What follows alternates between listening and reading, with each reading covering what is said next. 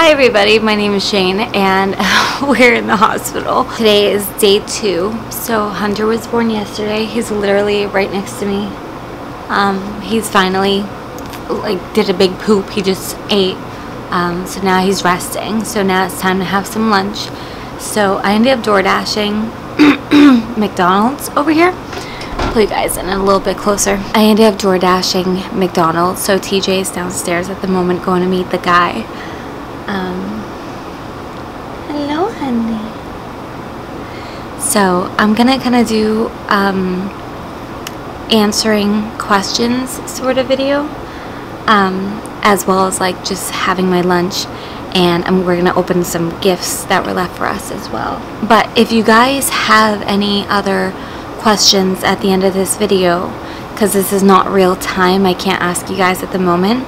But if you go to my community tab and find this video thumbnail, you can leave any further questions that you have there, and I'll be happy to make a part 2 answering any unanswered questions once we get home and get settled and everything.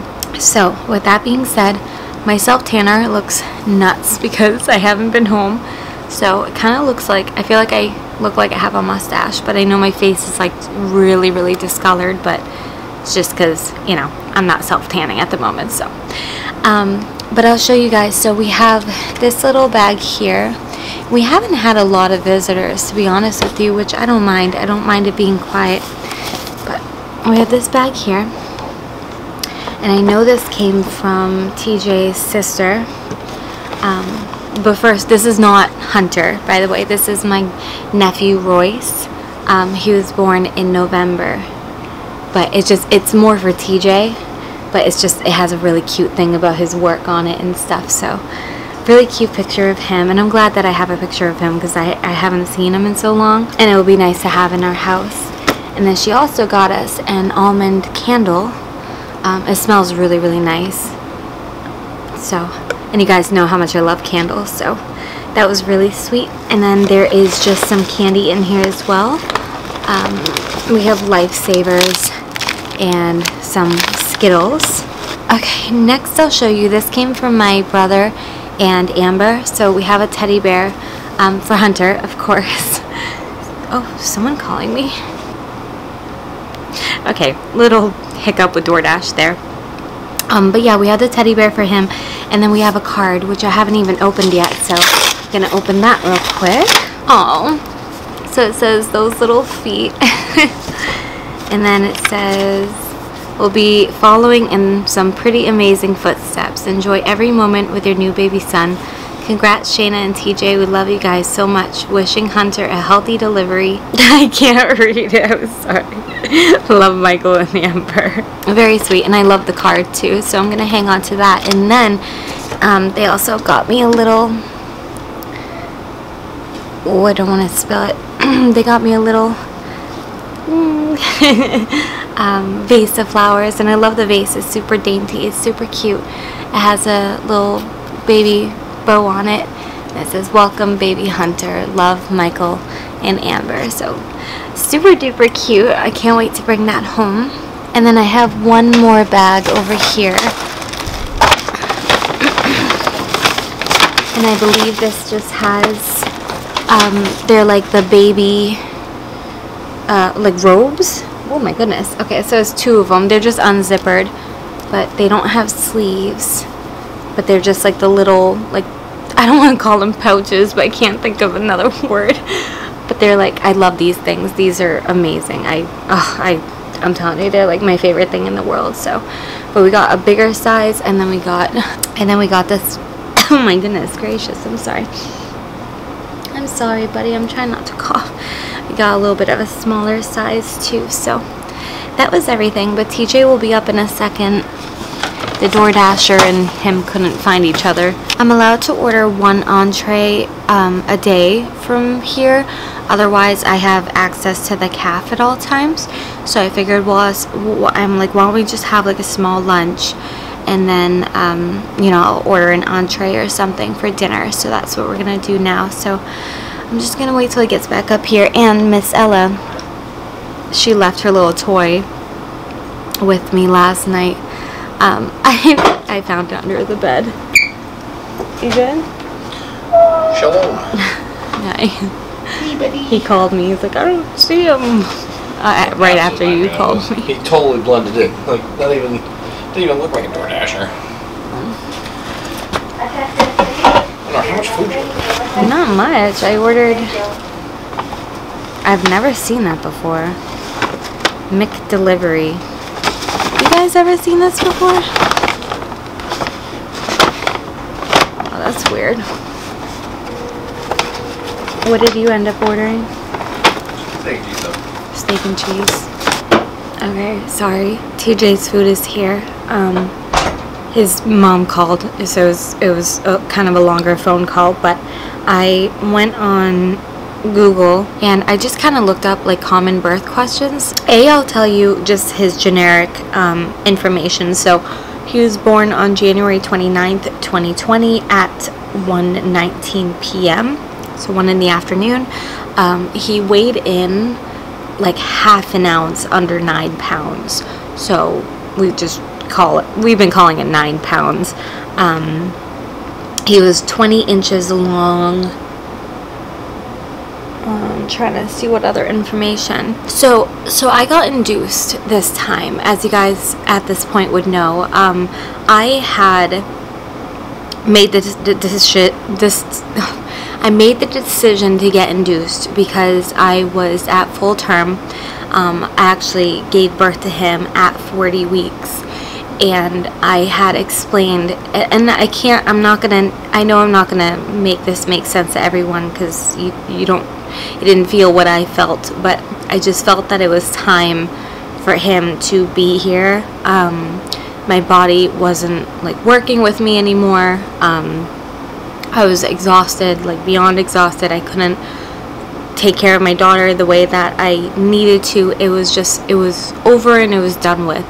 So I had gone to my OBG on the 28th, the Tuesday before, and I got their professional opinion, and because everything has been really healthy and really great, I was really low risk for like any sort of like anything bad happening. So I chose to get an induction. So what that consisted of is we got to the hospital at 7. They got us a room. We signed in, filled out or like answered a bunch of questions. They gave me bracelets and stuff that would eventually have matched Hunter's when he was here. He's stirring a little bit, so I'm just keeping my eye on him. And then it took about an hour, close to an hour and a half, to get me set up, settled in. I had a tiny bit of breakfast this morning, which they said was okay to eat. I had a lot of ice chips. They got me hooked up to an IV, which went in my arm there. And they started the dosage at a really low dose. I forget what the drug's name is. It's like Prozine or something like that. And every half hour they were going to gradually up the dosage if I wasn't like contracting or anything. When you lay down in bed, you have like, they strap 2 monitors to your belly, and this happened with induction and without induction. One is to monitor the baby's heartbeat, and the other one is to monitor your contractions. They checked my blood pressure regularly. I really didn't feel any crazy contractions in the beginning.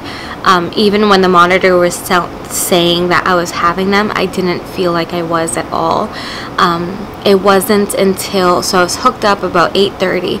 It wasn't until about probably 11 o'clock where I started to kind of feel uncomfortable. And slowly but surely the contractions got longer. I tried to stay on my feet as much as I could because I knew I'd be like in the bed for a long time. So I tried walking around. Now that I had an IV, so I had to walk around with like a little, like the pole holding the IV bag. But I also used a yoga ball. I didn't use the bath this time like I did with my daughter. But I used the yoga ball. I walked around. I try to switch positions regularly because lying down was really putting a lot of stress on my back. Basically, when it was the contractions were getting really, really bad, my doctors would help me just kind of breathe through them. You're fine, T. They would help me breathe through the contractions, and then my nurse basically told me, like, tell me when your body feels like it's gonna start pushing, because that's how I felt with Ella. I felt like I had no control over my body, that it was just gonna do what it was gonna do. So eventually I got back in bed. I didn't feel comfortable walking around anymore. I got back in bed, and that's when the contractions like really, really, really started. I laid down on my side to try to relieve my back. But, you know, when I finally told him, like, I'm gonna start pushing, like, my body's gonna push, the labor doctor came in. I had a really, really painful experience with this one, and I think what happened is when I started pushing, he wanted to come out, but the umbilical cord got wrapped around his neck. So as I'm pushing, the umbilical cord is preventing him from coming out. So he almost came like part of the way out, and then I had to stay like that until my next contraction where I had to push again. It was, I've like forgotten about it right now because I think it was so traumatic about how bad it actually hurt. But I'm telling you, if Ella's pregnancy was like this one, I don't know if we would be having baby number 2. It was so incredibly painful. I was like screaming at the nurses to help me. Like, I felt like I just needed someone to like pull him out.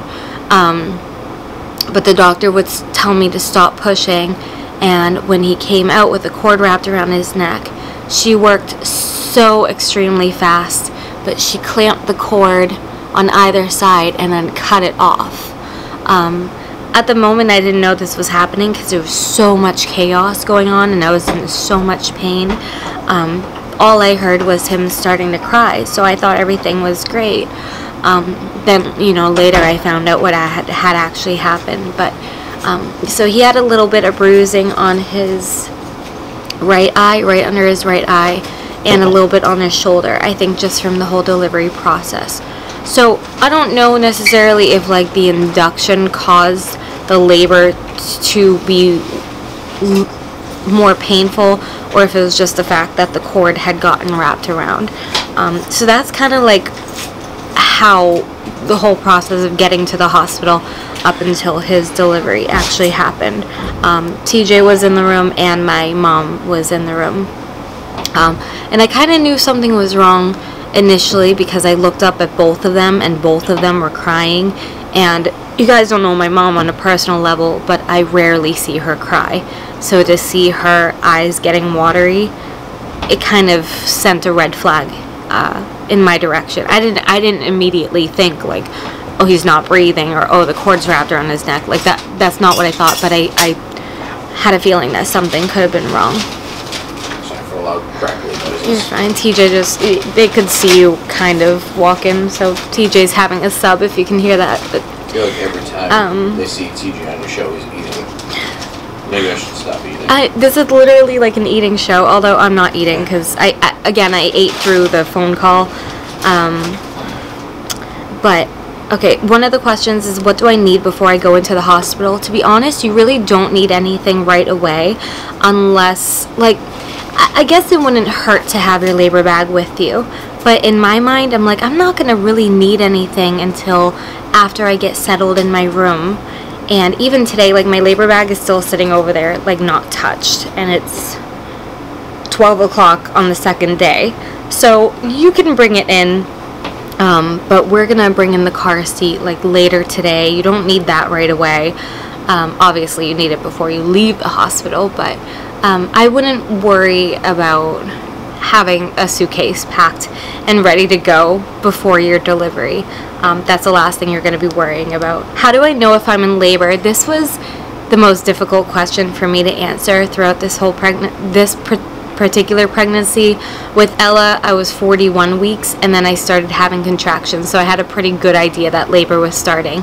This one, I was constantly like, is it happening? Is it not happening? I'm not really sure how I'm feeling.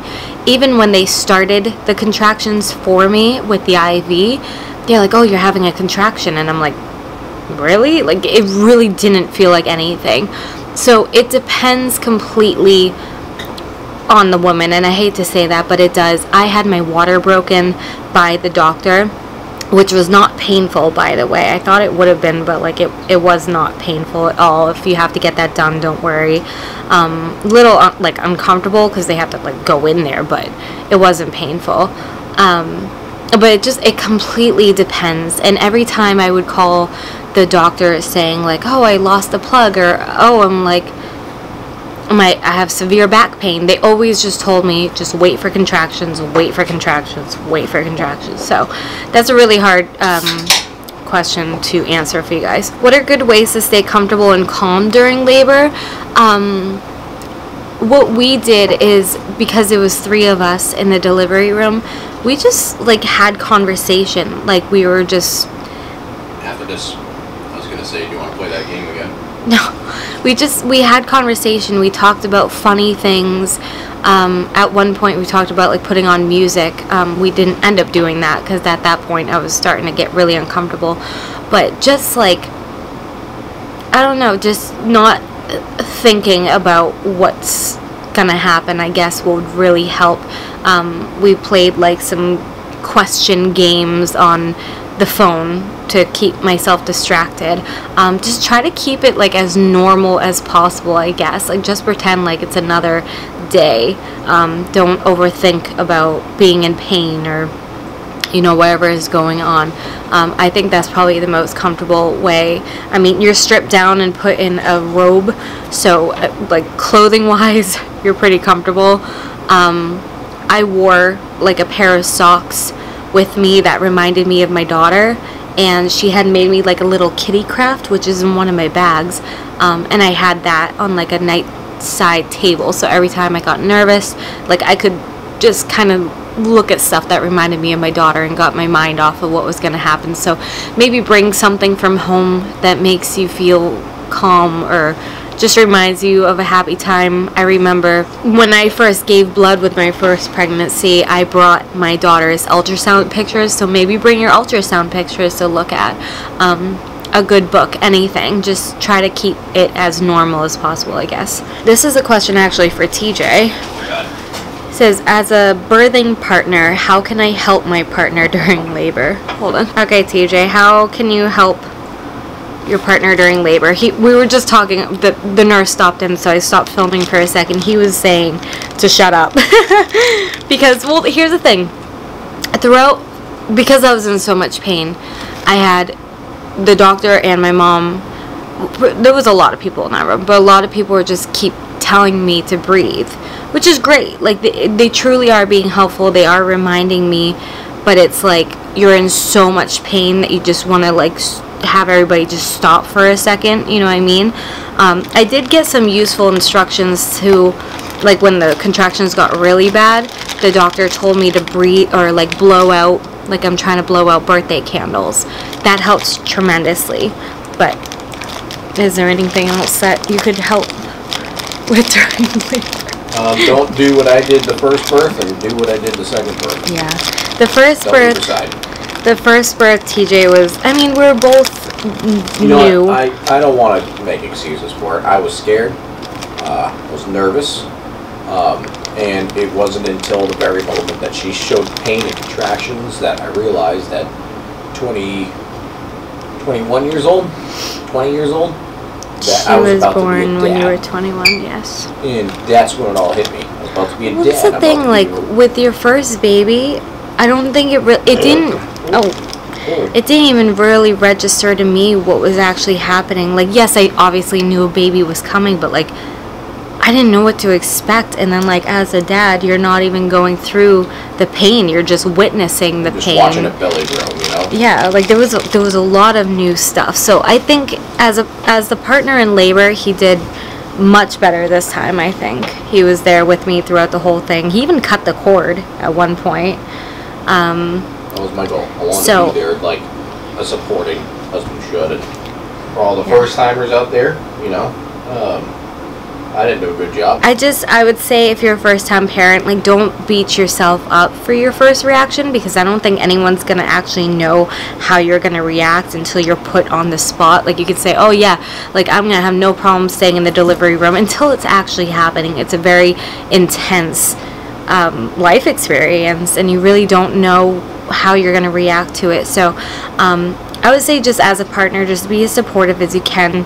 Just don't be annoying. Like, don't tell your partner what they, like, already know. I'm not saying, like, you did this, but I'm saying, like, as being in the bed, I don't want to hear the things I already know. Yeah, like, for example, I could see on a screen, like, both you, as you were getting a contraction. You know what, that was helpful, though. That was helpful. Like, here's another one. Yeah, when the monitor, it wasn't, though. When the monitor, I was saying, monitored your contractions, so you could see it rise. It comes to a point, and then your contraction comes down, and then they just get closer and closer together. It was helpful to me personally when someone was like, okay, here comes another one, because I was able to steady my breathing and kind of prepare for it instead of being caught off guard. So believe it or not, it might not be for everybody. Some people might just want you to shut up and not tell them. It depends. I would have thought for sure you'd have been like, no kidding, Sherlock. No, because sometimes, like, it would start rising and I wouldn't feel anything until it got to, like, up here, and then I'm like, oh, like, all of a sudden I was like, oh my god, it's, like, coming. But no, just let your partner get through the pain in whatever way they can. Actually, those were all the questions that was on this particular page. I found a couple other questions. How much does it really hurt? I couldn't tell you. There is nothing to compare it to. Labor birth is kind of its own category. I can explain that the contractions themselves feel like, when they get really bad, like a vice grip around your waist, just squeezing the ever-living hell out of you, or like a boa constrictor, just like, I even explained at one point to my mom, it feels like somebody, like, dug their nails into my abdomen and was just twisting stuff around. That's what I explained a contraction to be. But the actual birthing part, there's literally nothing to compare it to. It's that painful. Only a scare anyway. But I also went natural, though. I don't know what it's like to have an epidural. I didn't take the gas that they offered. I didn't take... They have, like, an IV drip, too. I didn't take that. Like, the only one I took was for the induction. I didn't take any pain medication.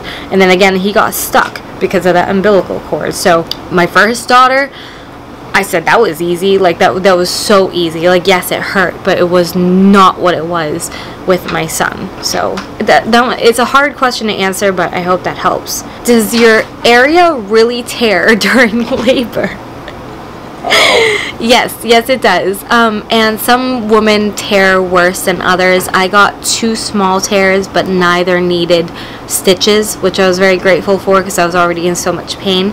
So if you're small enough, or if it's, like, not that big of a deal, they'll just kind of let you take care of it. You use the restroom like normal. You just be careful. But yeah, no. And honestly, the bleeding afterwards, like, it's much less than Ella's was. Oh, T, get it off your shoes, huh? No, that's the best place Put it on the floor. Alright, you gotta get some towels.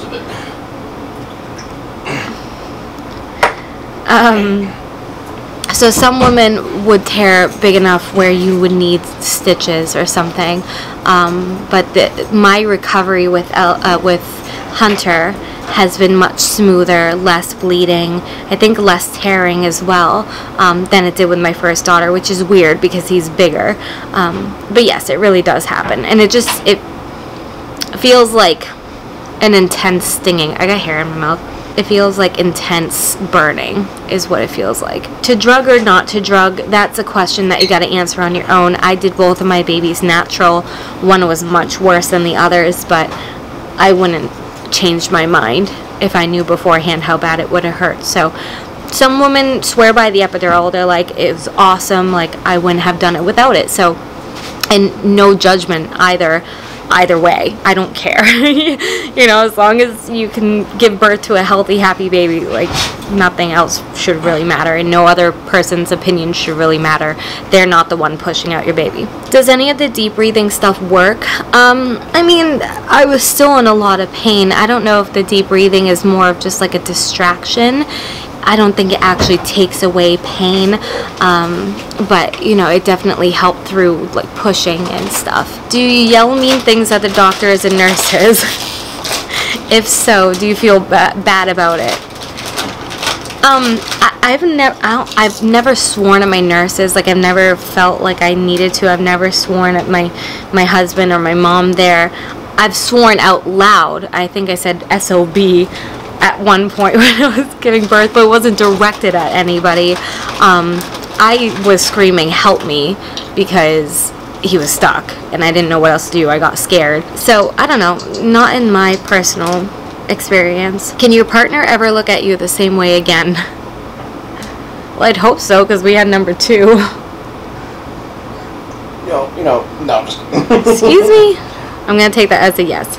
Alright, that was all the questions on here, so I'm going to end that for part 1. Like I said, if you have any other unanswered questions that I didn't get to, or maybe I just kind of forgot about, just find this thumbnail on the community tab, leave your questions there, and I'll be happy to do a part 2. All I know is that I'm super grateful that this whole experience is over. I get to take my son home tomorrow morning. I'm sure he's happy too that this experience is over. Now it's just about the recovery and getting back into normal life and adjusting as we go. So thank you guys so much for watching today. My next video will probably, actually, I want to try to film a post-labor like body update. I don't know what to call it at the moment, but I like to be real and super open on my channel about most things when it comes to me, because I have no shame in most things, but I want to show you guys like what does my body look like after, because that's probably a big question as well. So I'll probably film that at some point tomorrow, but for now I'm gonna go spend some time with my son and my husband. We're gonna pick up my daughter in a little bit. So thank you guys again for watching. If you enjoyed, please go ahead, leave a thumbs up, and while you're down there, hit that subscribe button, and I'll see you in my next one. Bye guys.